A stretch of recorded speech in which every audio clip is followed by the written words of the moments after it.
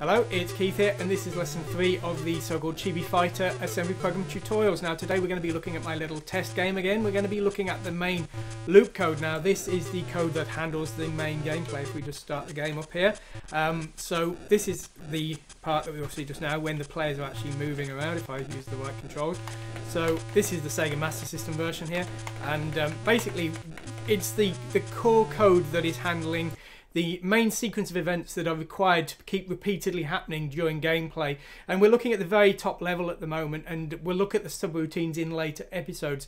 Now, the important thing with the Chibi Fighter game is that basically everything except for the graphic routine and the joystick reading routine and the core sound driver, the Chibi Sound Pro sound driver, are multi-platform. So only those are the only platform-specific modules. So there's very little to convert when porting this to new systems. So the entire main game loop is multi-platform code, which, as I say, if you're going to try and port a game to lots of systems, is really what you want to endeavour to do if you can. So let's go over to the code today and let's see what we've actually got. So here is the game core, which is multi-platform code, and we're going to be looking at the main loop, and this will just infinitely loop around until the level ends because a player has won or the time has run out. So the first thing we're updating here is a byte called timer ticks occurred here. Now this is a value that just goes up from 0 to 255 and then keeps wrapping around. Now this is used for the animation control. Now the gameplay, you will have characters doing animations like jumping or punching or throwing fireballs and things, and there is a scripted animation engine that does this. It was ported from the Chibi Akima's game. Actually, I rewrote it for this, taking some of the ideas from it. And this, it uses a numbered value that just keeps rotating around, and it's used to control the different speeds of different things, because a certain animation might be very fast and another might be very slow. So that's why this is going up just indefinitely. It's not relating to the countdown of the level time, but it is used for other things. Now then what we're doing is we're running the platform specific read joystick routine, and then we're loading the value of the joystick bits into the D register here. Now the read joystick routine will return bits marking up, down, left, right, fires 1, 2, 3 and 4 if they exist. So this is in a common format, and as I say, that's platform specific code that's doing that. It's the one I used from the Simple series basically. Okay, so we're loading in the joystick input into D here, and we're loading IX with a pointer to the player's sprite data. Now the sprite data is actually other things such as the life and the current animation and things, and we're running this update fighter routine which handles all of the logical updates for the player's position and things like that. So if the player's trying to walk right, can they walk right? Have they been hit? Are they injured? That kind of thing. All of that's being handled by the update fighter routine there. Now what we're then doing is we're running the animate sprite routine for the sub sprite. Now the sub sprites are the fireballs. Basically the players have fireball attacks, and these are a simpler sprite object which has the animation engine code, but it doesn't have the same AI code that the player might have. Now we are doing the human player here, which is why we're loading in the input from the joystick, but we also have an AI player, a CPU player. We are loading in the pointer to the sprite CPU object here into IX, and we're then running this read AI routine. Now this is effectively a virtual joystick. It's using some crude AI to decide what the computer wants to do, but it's returning its values in the same up, down, left, right function. And the reason I've done this is we can then just run this routine, the same update fighter routine, with this virtual joystick input, and the CPU will control the player. But there's no reason we couldn't have both players human controlled or both players CPU controlled.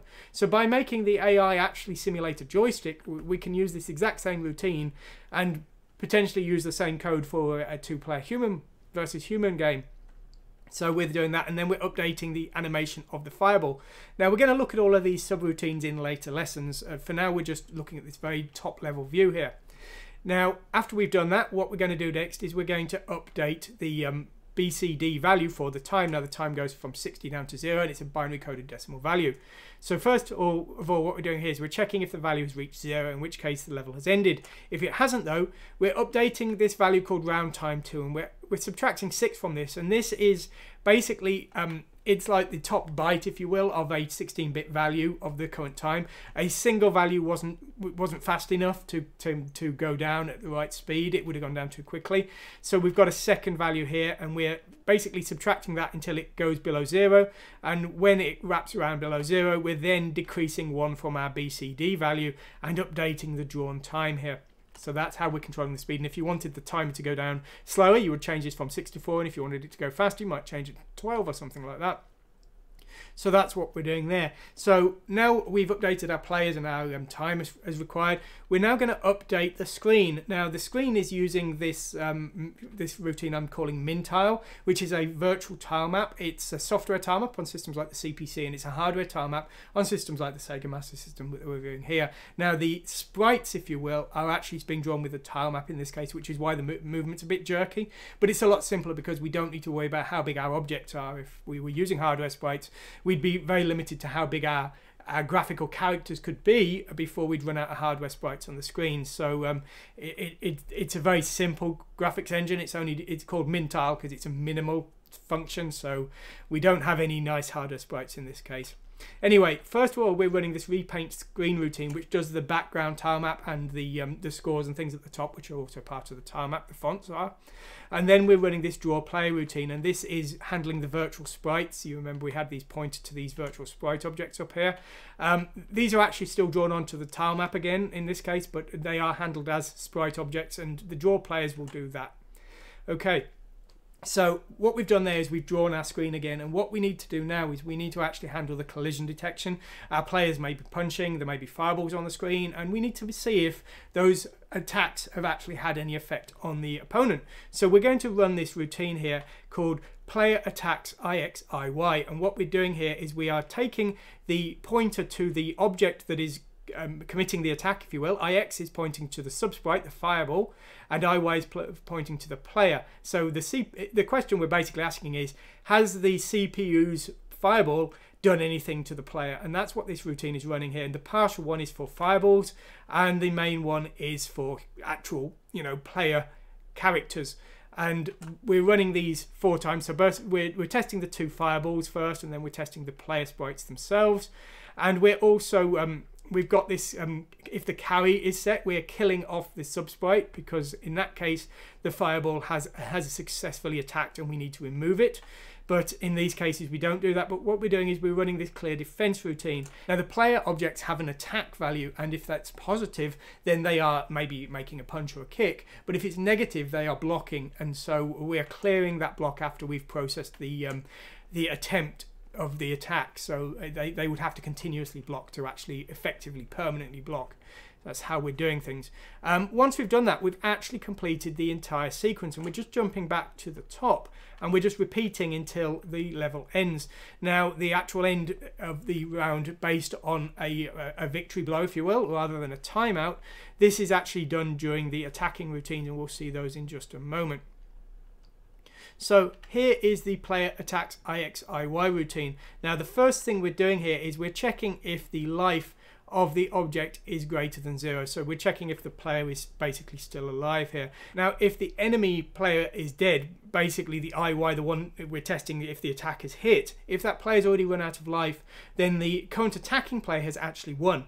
So we're jumping in that case to the winning situation, and that's why we're not doing this for the fireball, because the fireballs they work differently, and they can have a life of 0, and if the life of the fireball is 0, it's effectively off the screen. That's why we're returning if the life is 0 here.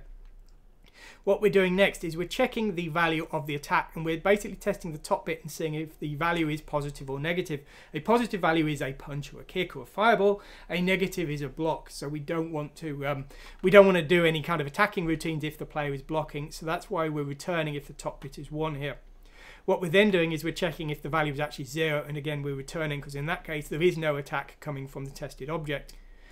Now what we're going to do next is we're going to check the range of the attack, and we're doing a range test on object IX and IY to see if the attack, a punch or a kick, is actually hitting the opponent, and if they are, we're going to actually deal with that blow, but otherwise the attack is effectively missed, and we're going to skip down to here and clear the attack in that case, because the attack has become invalid. The punch hasn't connected, so there's nothing to do. Now, if the attack hasn't missed, what we're going to do is we're effectively moving the attacker into HL here, and we're adding some score to the player here. So we're using the BCD add here to add 1 point of score to the player. We're updating the scores here, and then what we're going to do next is we're going to move the amount of the attack of the attacker into the amount of hurt, the amount of injury of the recipient of that attack. So if a punch had a value of 5, then and it connected, the hurt of the recipient of that punch will now have a value of 5, and this will reduce from their life bar over the next few ticks of the game.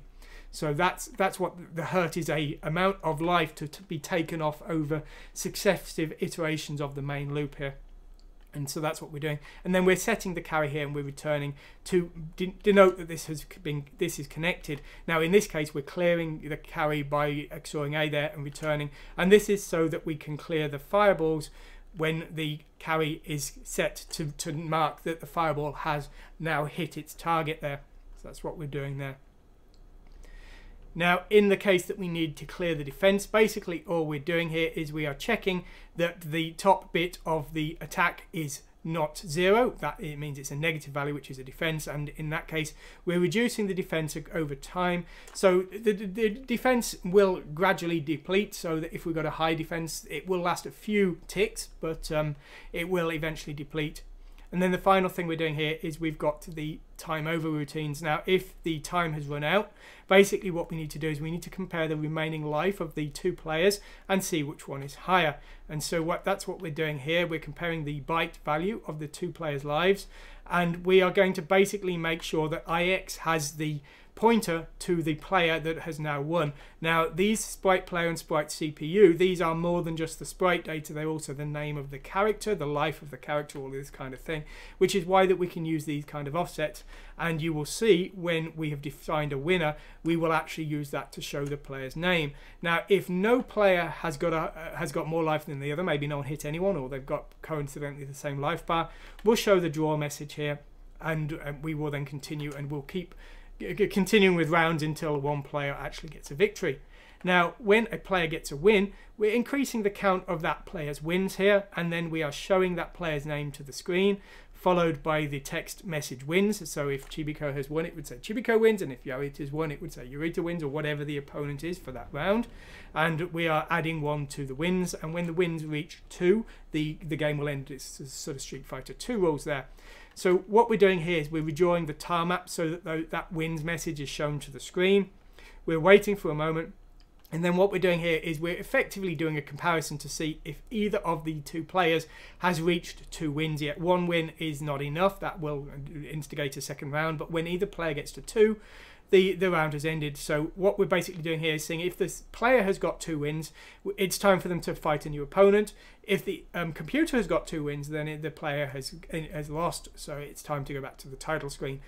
If a player's only got 1 win or 0 wins, if it was a draw, then basically we're going to repeat and have another round, and that's what we're doing there. Now the final thing we've got here is the game over message. We're basically resetting the song.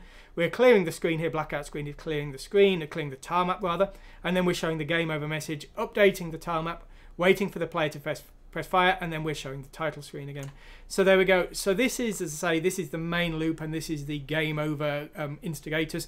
And you'll see, and this is something I'd strongly recommend, is on the Z80 we are using these IX and IY with defined offsets, and these things like sprite life and sprite attack, these are just numbers like 0, 1, 4, 8, and these are pointers to the sprite object, the offsets within the sprite object that have useful data. Now you will see, for example, here is one of the sprite objects, and we've got pointers to the miniature tile map that makes up the character, the bitmap data that makes up the character, the size of the character, the X and Y position.